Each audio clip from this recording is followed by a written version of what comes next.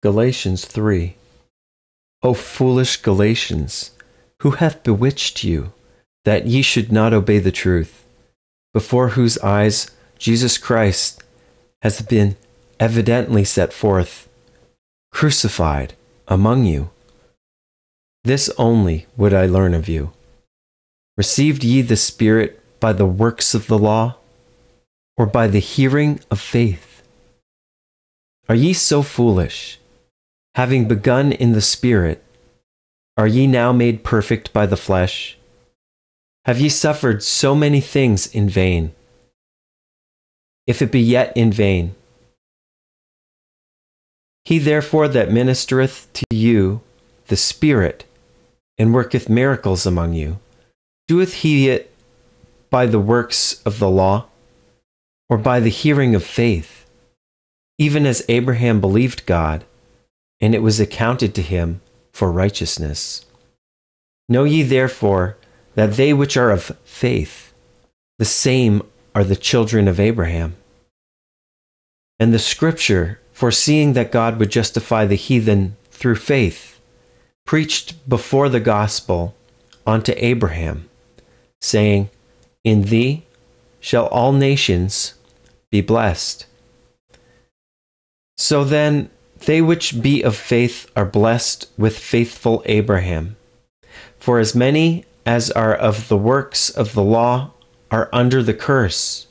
For it is written, Cursed is everyone that continueth not in all things which are written in the book of the law to do them. But that no man is justified by the law in the sight of God, it is evident, for the just shall live by faith. And the law is not of faith, but the man that doeth them shall live in them. Christ hath redeemed us from the curse of the law, being made a curse for us. For it is written, Cursed is everyone that hangeth on a tree. That the blessing of Abraham might come unto the Gentiles through Jesus Christ, that we might receive the promise of the Spirit through faith. Brethren, I speak after the manner of men. Though it be but a man's covenant, yet if it be confirmed, no man disannulleth or addeth thereunto. Now to Abraham and his seed were the promises made. He saith not, and to seeds, as of many, but as of one, and to thy seed, which is Christ.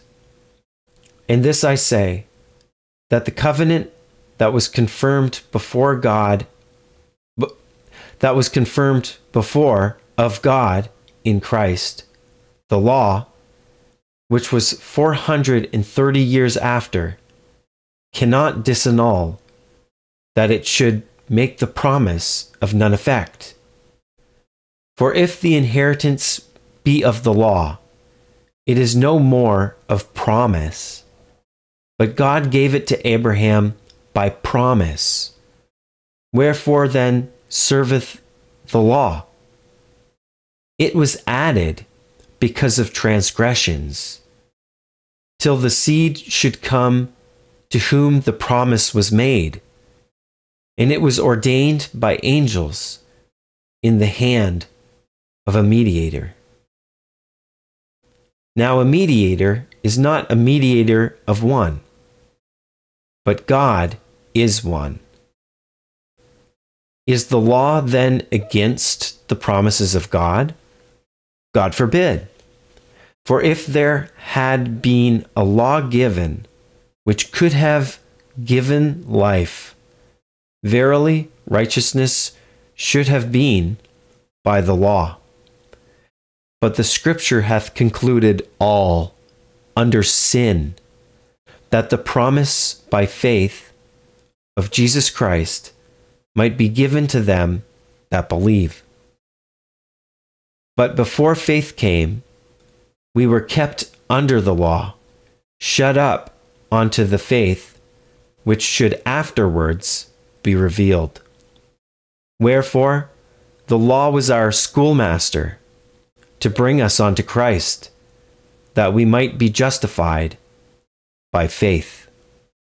But after that faith is come, we are no longer under a schoolmaster, for ye are all the children of God by faith in Christ Jesus. For as many of you as have been baptized into Christ have put on Christ. There is neither Jew nor Greek. There is neither bond nor free. There is neither male nor female. For ye are all one in Christ Jesus. And if ye be Christ's, then are ye Abraham's seed, and heirs according to the promise.